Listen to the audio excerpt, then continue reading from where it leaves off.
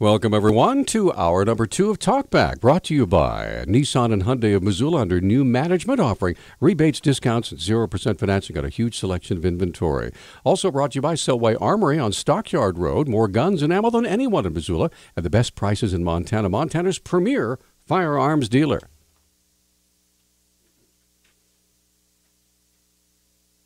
Okay, welcome back, everybody. We have special guests in the studio. We're going to be talking about veganism versus eating meats and having a different sort of a diet. So this is a conversation I don't think we've ever had on this show before. So it's something that's come up during open phones conversation, but we haven't had a real conversation. I think really it's going to be kind of I would assume, an ethical conversation, a debate about ethics and philosophy, which is something that pops up here and there throughout conversations on Talkback, but we haven't really just devoted a show to it.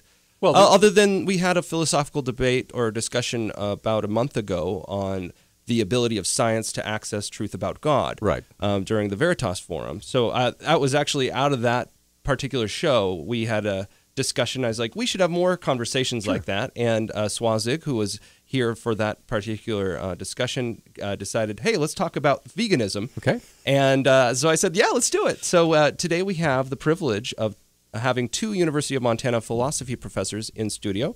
We have Soazig Bihan and Albert Borgman in studio. They'll be discussing the issues around veganism. I guess I'll start off with a big question.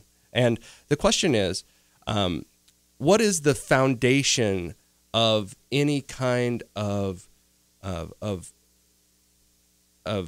ethics about veganism? I guess maybe the better question is this: when it comes to veganism, is your veganism, Soazig, you are a vegan, is that right?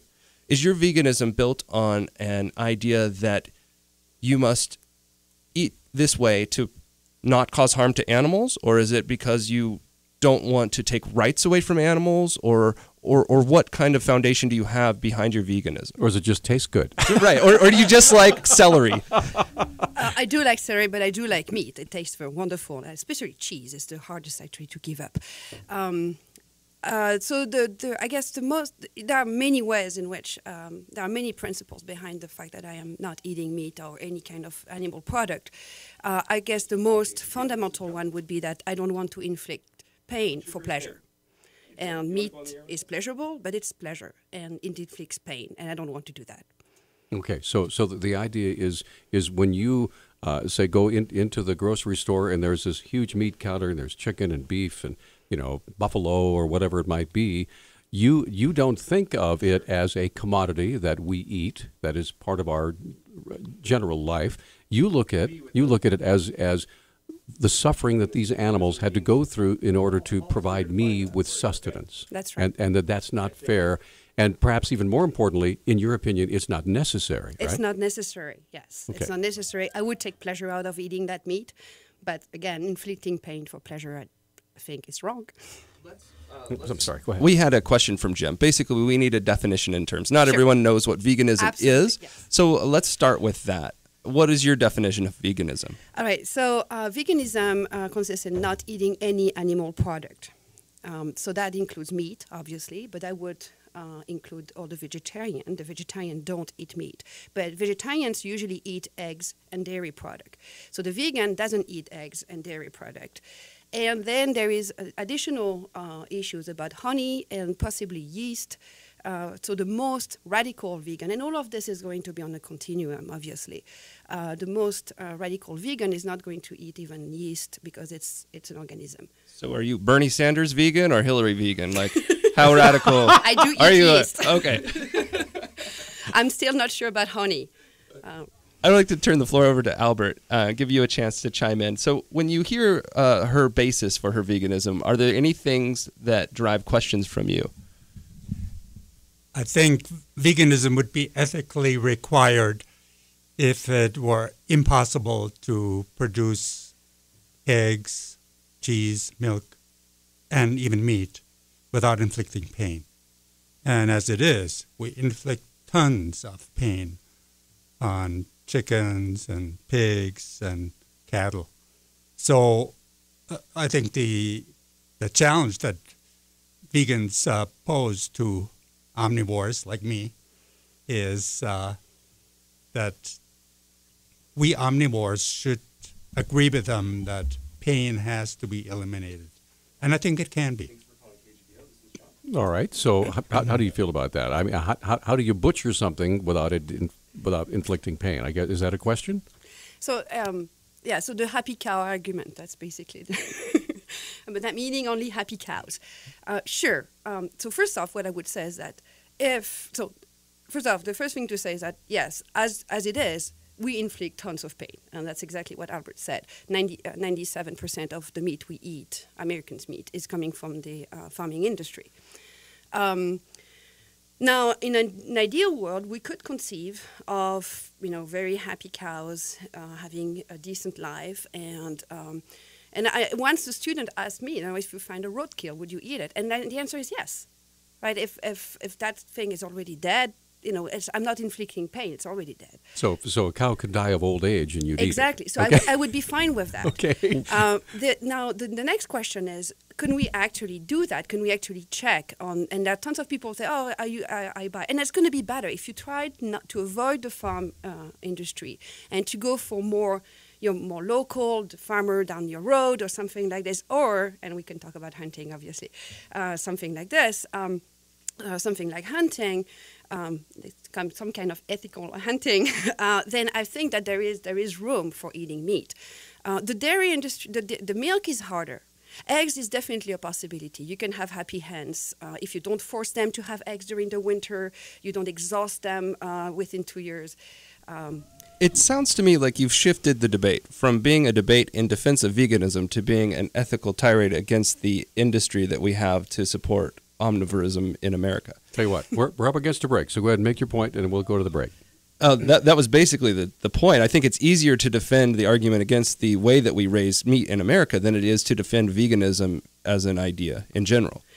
Right. So I'm sorry. Well, we'll come right back. And we also have Catherine on the line. We have 2 lines open. You can participate in this debate. What do you think? This is Montana. I mean, we like meat. We got beef. We've got pork. We've got chicken. We got KFC right down the road here. No, 721-1290 is our number. We'll be right back.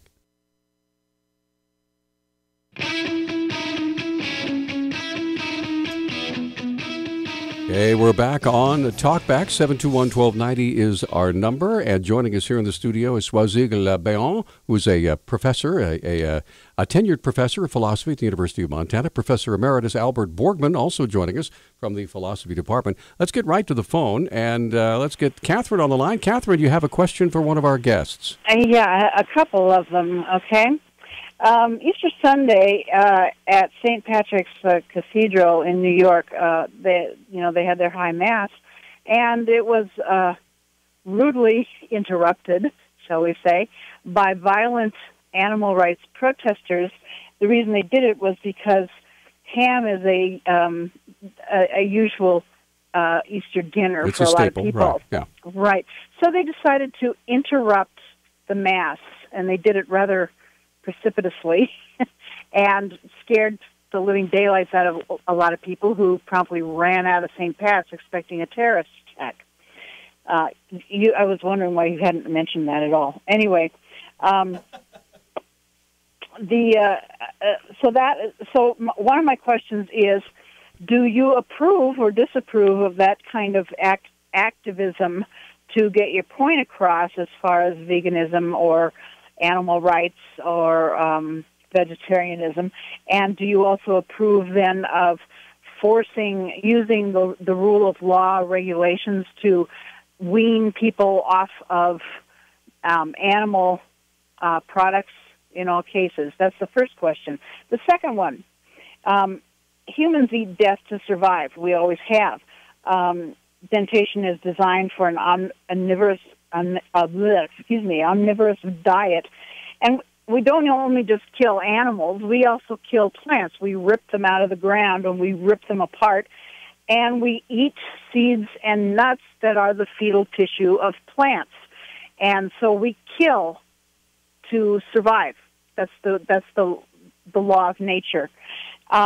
We also kill all sorts of small animals and insects and bacteria, millions upon millions of them every day in farming. So how far would you take veganism, or how far do you think it should be taken? And again, referring back to would you want to pass laws to limit people's ability to eat what they want? Okay. Thanks, Catherine. Appreciate the call. Okay. Soazig, let's, obviously that was directed more toward you, so what do you think?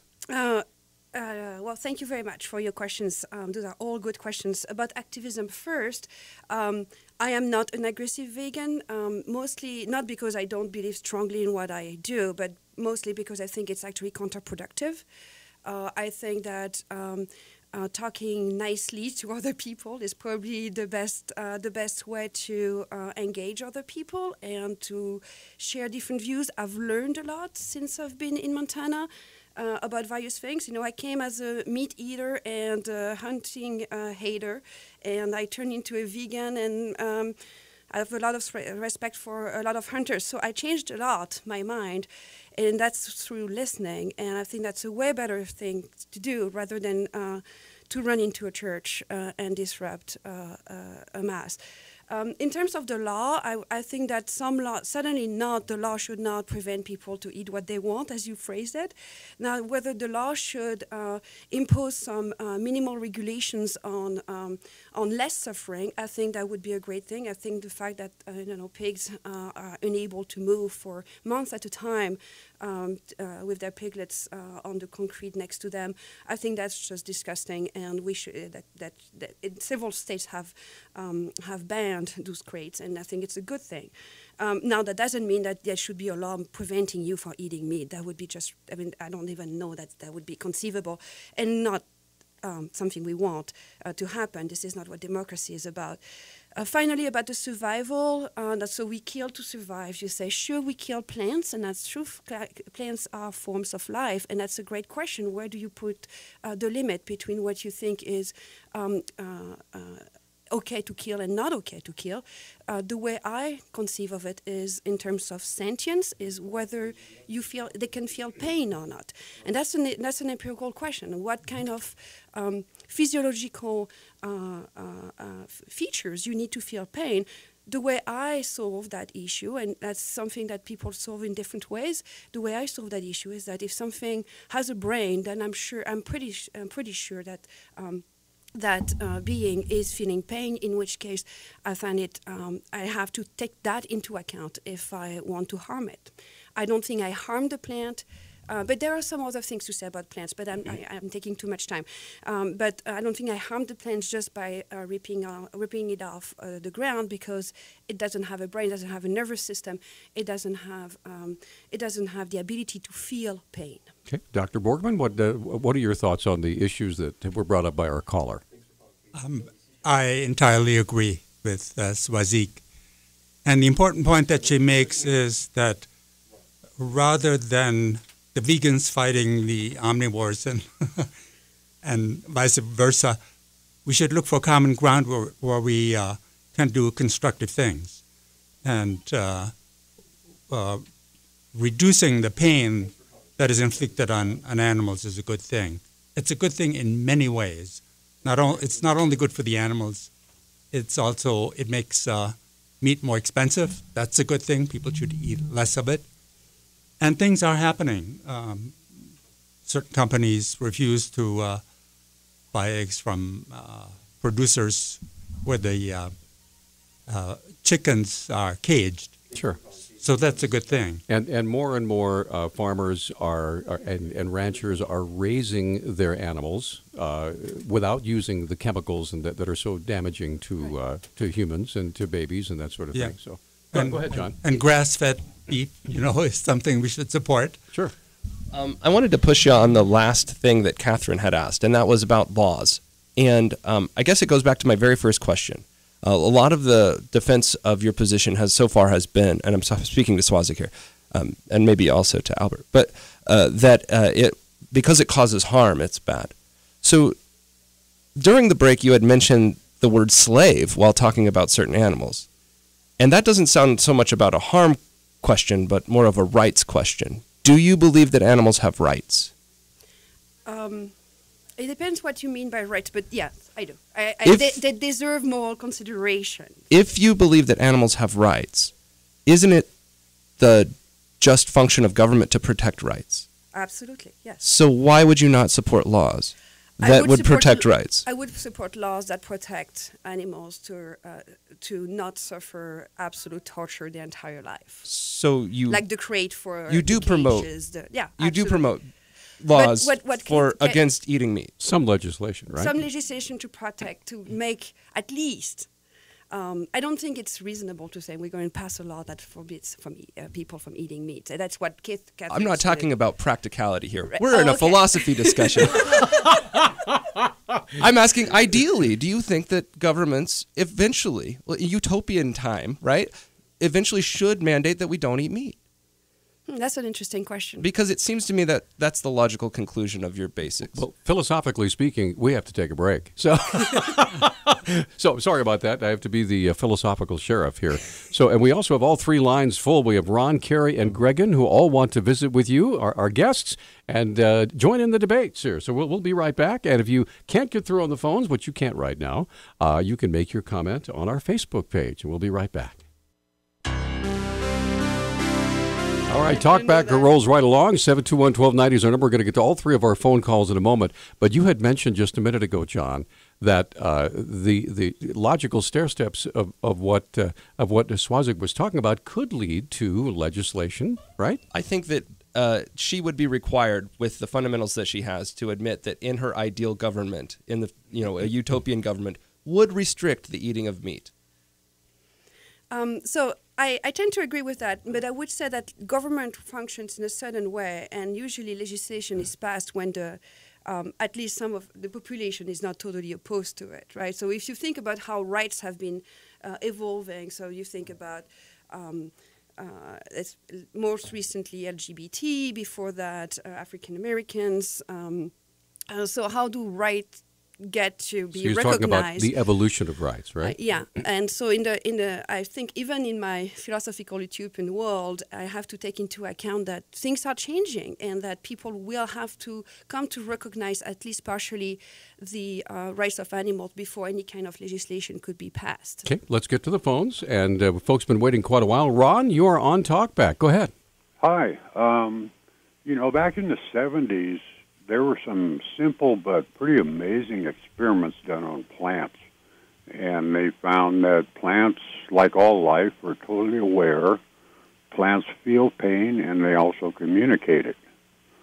And one experiment they did, they took two plants. They shipped one plant out to the West Coast, and near the plant that was the control situation there, they poured some brine shrimp into boiling water, and that plant responded immediately to the pain of the shrimp dying.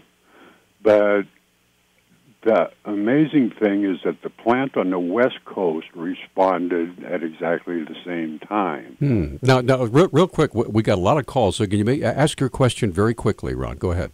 Yeah, why do these vegans think that killing and eating plants is any different than killing and eating animals? Okay, thank you very much. So, Soazig, what do you think about that?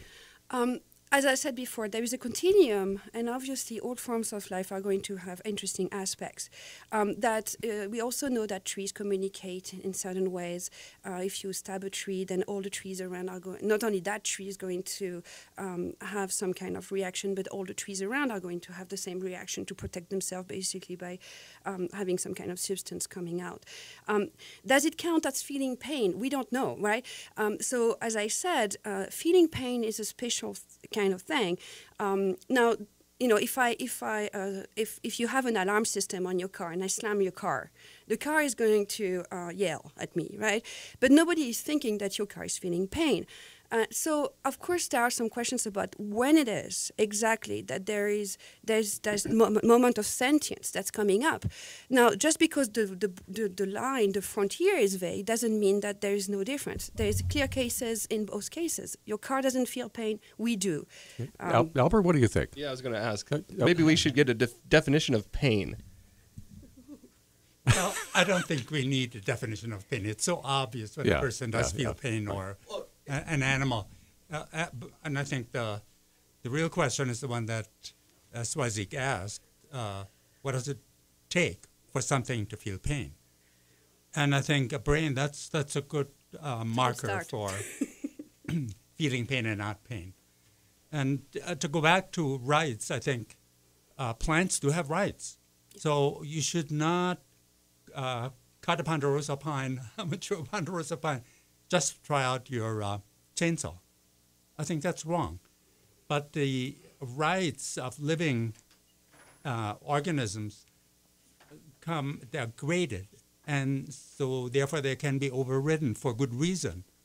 So if you need to cut a ponderosa, a mature ponderosa, because that's the only way you can build a house, yeah, you can do that. And, but don't just do it for fun. Yeah, and the same applies to plants. You can't kill them.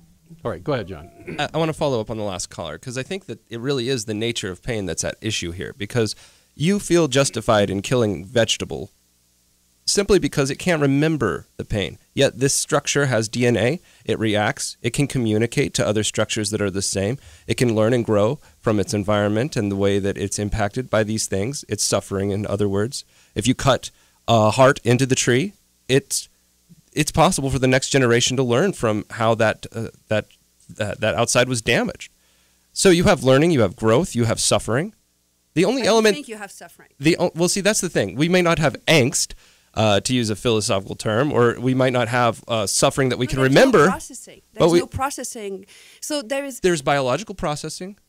Yeah, but not through a central nervous system and a brain that produces. So you have feelings, and then you have the emotions that are processed out of it. So just because a species doesn't think out how it wants to react to pain, doesn't mean it doesn't experience pain.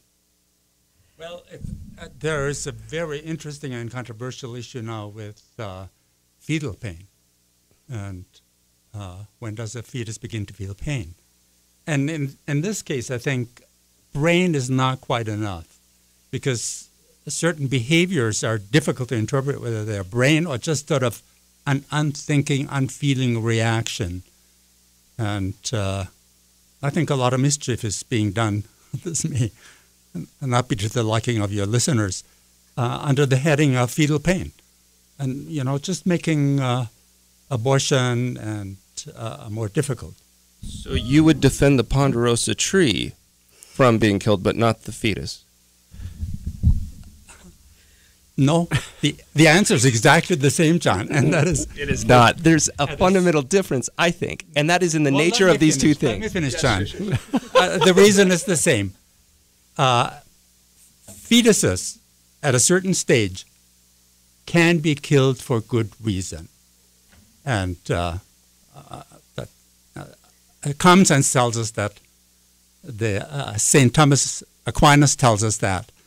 And it just makes sense. Okay. And I can follow up on this. I'm sorry. Go okay, ahead. well, we're up against a break. I'm so sorry. This is really getting very interesting here, kind of moving away from veganism versus non-veganism. Anyway, but Carrie and Gregan, I promise we'll get your phone calls. This is just such a rich conversation. We will get to you just as quick as we can, so stay with us.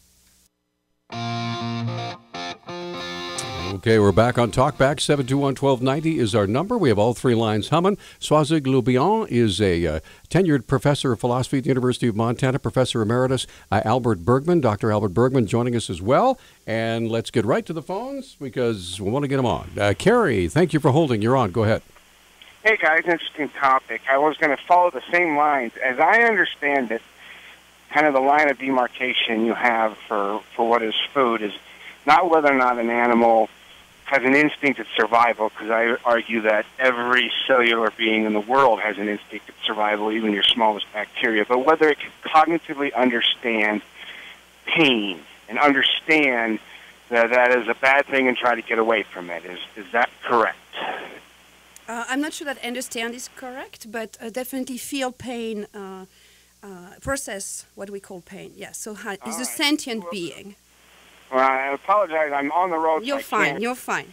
No, I can't mark the study, but I'm an avid Montana fisherman, like I've been for years. So my question goes towards fish, and I know that it seems like a living organism like anything else, but there was a study, and I can't reference it because I'm on the road, but it caught my eye because I was a fisherman. There was an 8-year study by, I think, a university in Germany that after 8 years of studying came to the conclusion that fish, while they have an instinct at survival, do not actively feel pain. If you read that study and agreed with it, would that mean that you'd have an interest maybe at eating fish? Okay, I'll let you go. Thanks, Gary. Appreciate it. Go ahead. What do you think? If I was agreeing with that study, then the answer would be yes, I would be fine eating fish. Now, that study is controversial. There are different studies about the ability of fish to feel pain. There are even studies that seem to suggest that the fish feel more pain than other animals.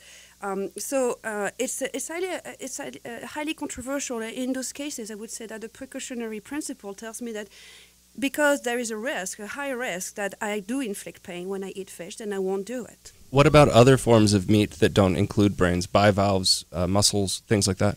Right.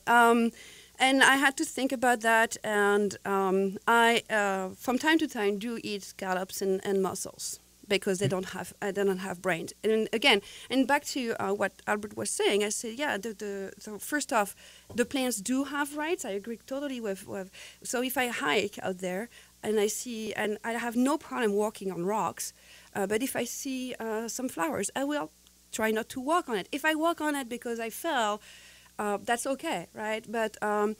But if I can avoid walking on that flower, I'll do it. And I'll tell my kids, by the way, that it's not okay to walk on the flowers and destroy the flowers. So I do think that there are those moral considerations, but the moral considerations go higher and higher as the organisms get more complex. Dr. Borgman, we've been ignoring you. Go ahead. I would love to hear what you think about the last question and perhaps what she referenced.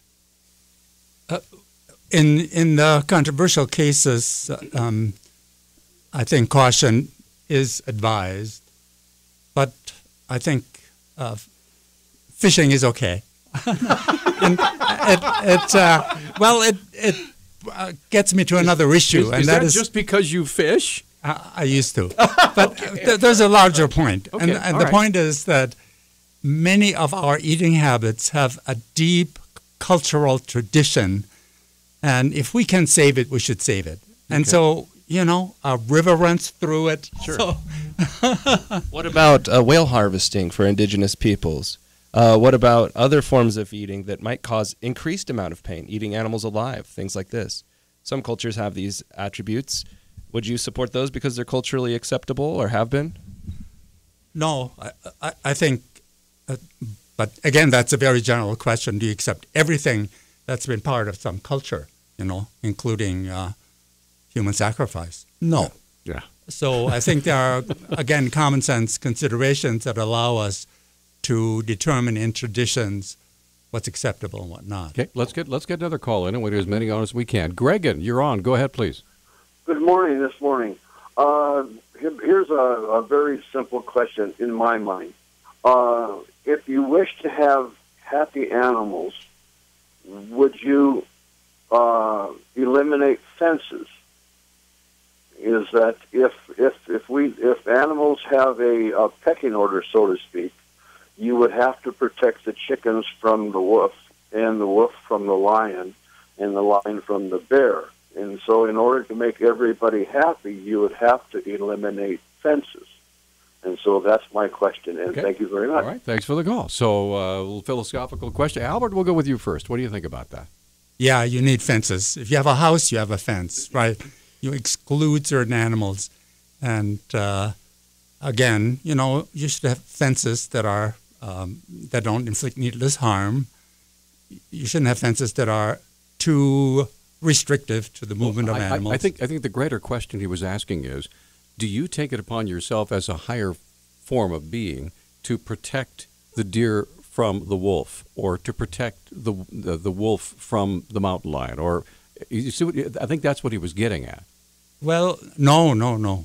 I think because that's the natural order of things, right? Yeah, right. We have to intervene. You know, game management is just a duty now that we have, and there are lots of difficult questions. Okay, all right. So real quick, Soazig, what do you think about that? Yeah, there are some arguments about this, about the fact that we should try to decrease the suffering of wild animals. And I would, yeah, again, I think that common sense tells us here that, clean up our own mess first, right? We made a mess of ourselves with all that factory farming, so let's clean up that first and take care of the billions of animals we torture and kill every year before we try thinking about the deer. The deer has its own life, it's an autonomous animal, does what it does as a deer, and the mountain lion does as well. If the mountain lion attacks my kids, I'm going to attack the mountain lion, right?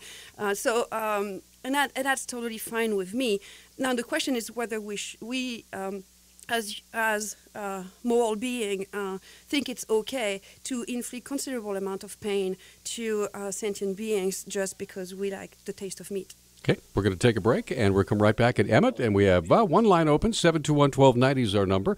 Interesting conversation. We'd love to have you be a part of it for another 18 minutes or so, and we'll be right back. Okay, thanks for joining us here on Talkback this morning, and we have Soazig Bihan, who's a tenured professor of philosophy at the University of Montana. Also from the philosophy department, Professor Emeritus Dr. Albert Borgman also joining us. So let's get right back to the phones and say hello to Emmett. Emmett, thanks for calling. What's up? Oh, thanks for taking my call. Well, a few points. I agree with the guest on only. I'm a huge meat eater myself. I love meat. I always have. The only thing I do agree with the two guests is we do need, I think, more humane laws for animals as far as how we kill the animals in the slaughterhouses. I don't like the torture of pigs or, cows. We can do it a lot more humanely, and I think we will increase the quality of the meat that we have on our tables. We can still have a lot of meat, but have better laws to have more humane ways. However, biologically, if you want to talk about philosophy, biologically, we are omnivores because we have eye teeth. And if we were meant to be just herbivores, we wouldn't have them. And second of all, we need meat to be healthy. At least for me, I function a lot better mentally and emotionally, and I have a lot better health when I eat meat than I don't. I mean, when I went to Hoo-Hot Mongolian Grill yesterday after eating a lot of meat, I felt psychologically and physically wonderful. There are other sources of protein in other foods like nuts and others, but you just don't get the health benefits that a human needs, as far as meat. Meat is totally different than other sources of protein. Okay, Emmett, I want to get our guests in to weigh in on what you've said, okay? Thanks. Certainly. Appreciate the call. Dr. Borgman, go ahead. What do you think about what Emmett's just said about, you feel better when you eat meat? I mean, I'm an omnivore, but I think to a vegan, Emmett's question, if I may say so, is just a softball, because here is Soazig, as healthy and as athletic as can be. And she's not eating meat. And as I said, one thing I like about meat is the culture that goes with it. But I think we should take to heart what the vegans tell us about needless infliction of pain. So I'm really answering on behalf of all right. So Soazig. You go ahead. Yeah, I see you stand up there ready to hit that softball. So go ahead. Yeah, I understand why you think that's the case. So about the biological argument, we have teeth, right? Well, you don't have the teeth that your dog has, and we also have some flat teeth to eat vegetables, and first off. And a second, sorry, there are tons of things that nature, we would be able to do given our nature, and that we don't do, right? It's probably very natural for men to be to do a lot of fooling around instead of being fiddle to their wives in the context of marriage. Do we think it's okay to do it? No. So whether it's our nature or not is not necessarily a good reason to make it a moral behavior. Then second, about the health, I'm sorry to say, but all the studies show the opposite of what you just said. that you can be perfectly healthy. And actually did a lot of research because I turned vegan when I was pregnant with my second kid. And my husband came to me and said, you better know what you're doing there because you've got a little being. It's not only you. And since then, he's been after me because I'm still nursing that little kid. And he's still after me and said, you better know what you're doing. I spent 3 days in my basement researching everything. And I could spend an hour explaining to you how the benefits of a vegan diet over a meat-based diet. Do you take mineral supplements then in order to fill in what the vegetables don't provide? So the only thing that the plant-based diet doesn't provide is B12, right? So how do you get B12? You can take a supplement. You can also, as I said, I eat mussels and scallops. They have plenty of B12. And there's also the joke, but I'm not going to make that joke here, the vegan joke. And then the other way you can get your B12, and that I do in the spring, right now, is by I do get some eggs from someone I know is raising hens in a absolutely amazing way where I see they're actually rescued hens and they come in all kinds of sizes and colors. They're really weird and very tasty. Okay, let's get another call in before we have to take our last break. Richard, you're on. Go ahead. Morning, everybody. Good morning. I was going to ask, just out of curiosity, I hope this wasn't going to be too deep, but I was going to say that, they call the Earth, like a living planet, but it's okay for us to cut down trees. I've done that. I eat meat, and I drive vehicles. But, you think about the oil and the water and everything else that's in the earth. Why is it okay for us to go ahead and drill holes and extract all this for our own self? And I'm pretty sure your guests probably drive vehicles and do everything. And, does Earth not feel it? That's a very good question. Thanks. So either one of you want to tackle that. So Dr. Borgman or it's a toughie. Earth does not feel it, but that does not mean that we should deal with Earth as we do, and any way we like. So I think there's an important point that Richard is bringing up, and that is we should be respectful and careful of the Earth. What do you think of the philosophy of stewardship, of being a good steward of the earth? Exactly. The earth is entrusted to us in a way that it's never been. And so we have to be stewards. We have to be conscious of the tasks that are now upon us. Okay, and we're gonna take a quick break here. It's a 1-minute break. It'll be our final one. We have about 8 minutes left in the program. I hope we can get all of our callers in. We will do the best we can. We'll be right back. Hey, we're back. Oh, the stuff you guys don't get to hear.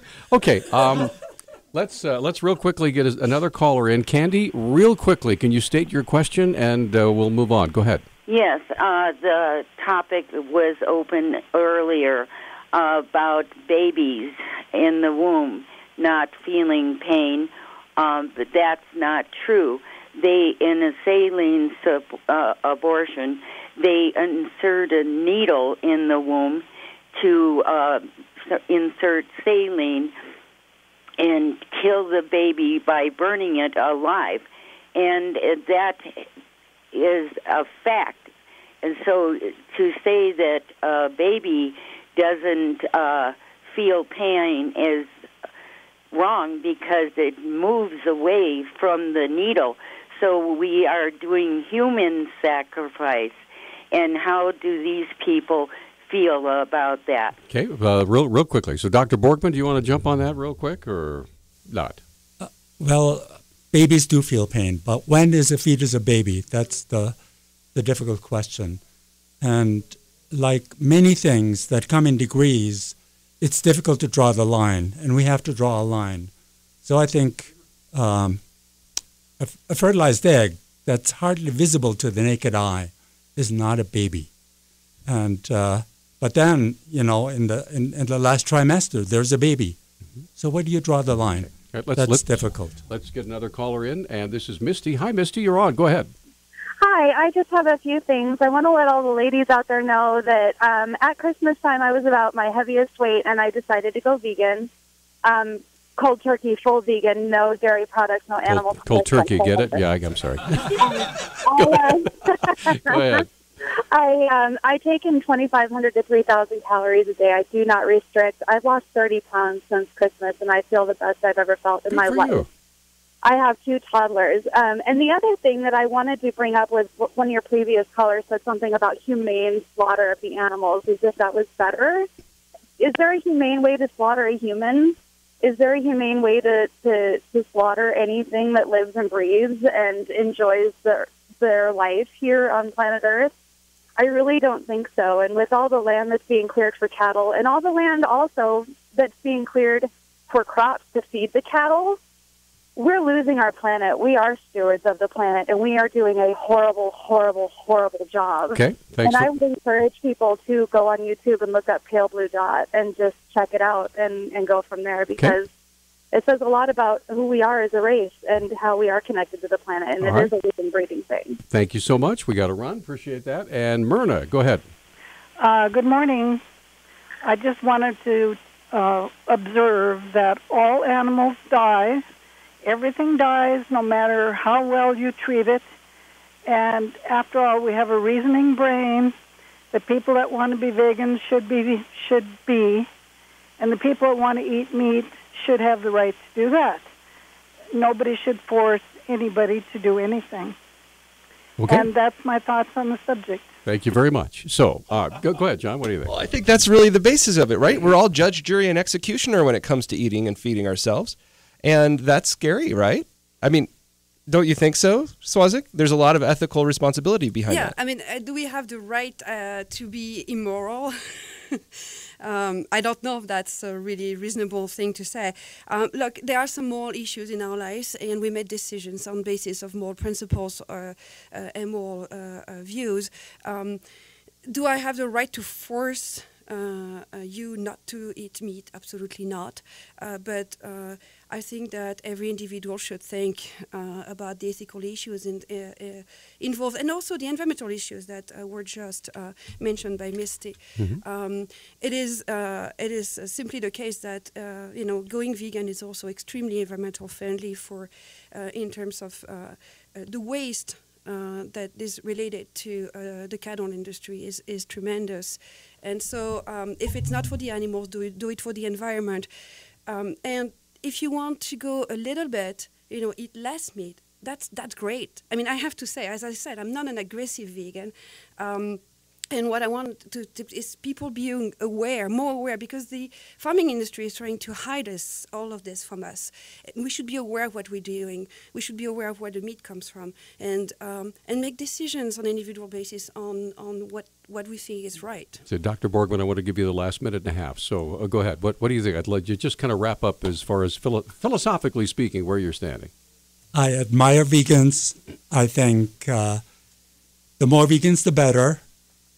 But the takeaway, I think, is that vegans and omnivores like me should cooperate on tasks that we both recognize are important, and let not our differences stand in the way of those, and especially not sort of make defeating vegans or defeating omnivores the major concern of our lives. So reaching across these divisions and recognizing each other's virtues and accomplishments, I think that's the way to go. Let's just try to get along, right? That's right. Not difficult with Albert. All right, great. Well, thank you both so much for being with us. This has been very enlightening. We appreciate it. Thanks for all of our callers. You guys were great, too. So, John, what's coming up on tomorrow's fabulous radio program? We'll be talking about medical marijuana. Well, that's right up there. It's a plant. It makes you not think. It makes you not feel any pain. How about that? I'm sure I'll get some calls on that one. All right, yeah. Anyway, so we appreciate all your calls this morning, ladies and gentlemen. By the way, if you're just coming in at the end of the program and you missed it, it's going to be up on our website a little bit later on today in the form of a podcast, and you can listen to the whole thing, and form your arguments. And the next time we have open phones, you can say, "I wanted to say such and such and so and so." But again, thanks to Soazig Bihan and Professor Albert Borgman for being with us from the University of Montana. Thank you. You guys have a great day. We'll see you tomorrow.